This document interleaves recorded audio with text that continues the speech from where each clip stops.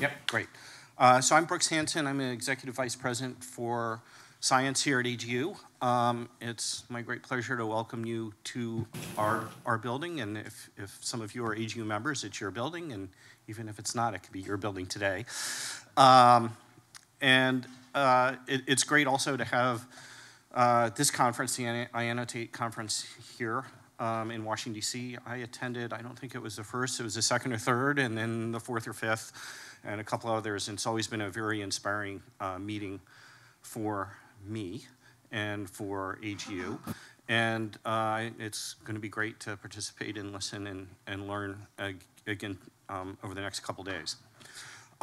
So as Nate mentioned, this is one of the first renovated, it is the first renovated net zero building in DC, one of the first in the country. So encourage you to take a tour. We have a whole variety of really cool systems to maximize energy in a very small city footprint. The water is recycled, so actually if you'll see in the toilets a little off-colored water, that's not the drinking water, but it is collected rainwater that we use for non-potable water supply, including the gardening and stuff like that.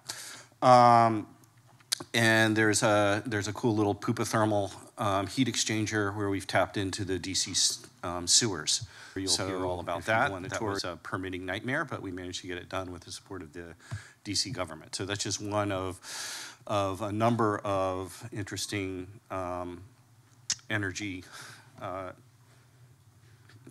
and energy collection exchange systems that we have here. Also, just a couple things. We are trying to practice not just net zero in energy, but in consumables. So you'll also read about how we recycled much of the materials.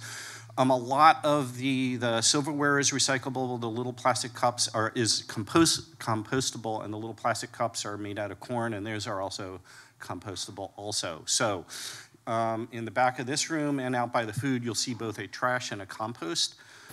Bins, please, if you can, be conscious and put the compostable items in the compostable bins and the non-ones in the trash or otherwise recyclable bins.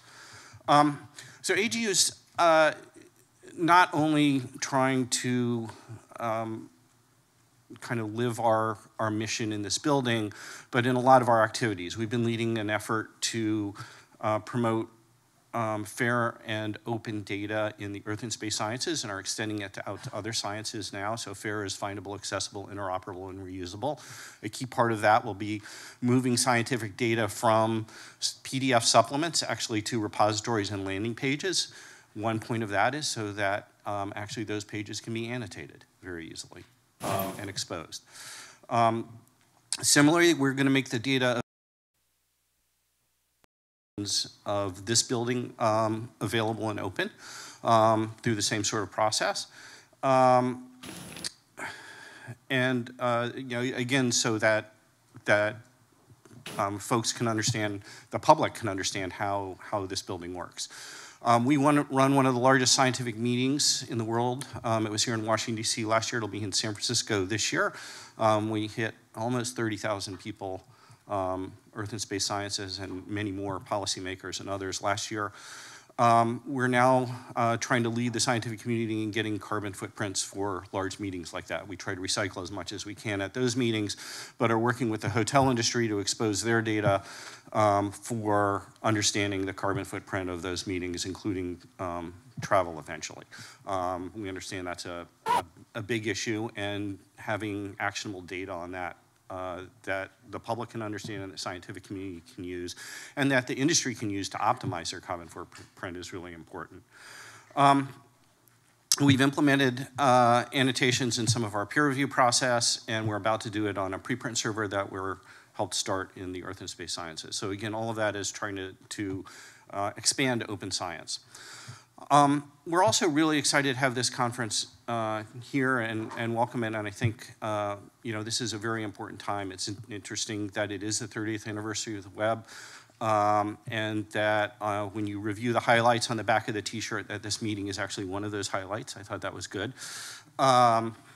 because I think it's appropriate. The web, it's amazing for those of us that have watched this rapid evolution over the past 30 years when it was first implemented to from the science perspective when journals became online and then processes became online. But it's essentially the backbone right now of how we work, how we gather information, how we connect, how we communicate, how we learn, how we have fun in some cases, how we engage, how we consume, how we shop, et cetera. And so,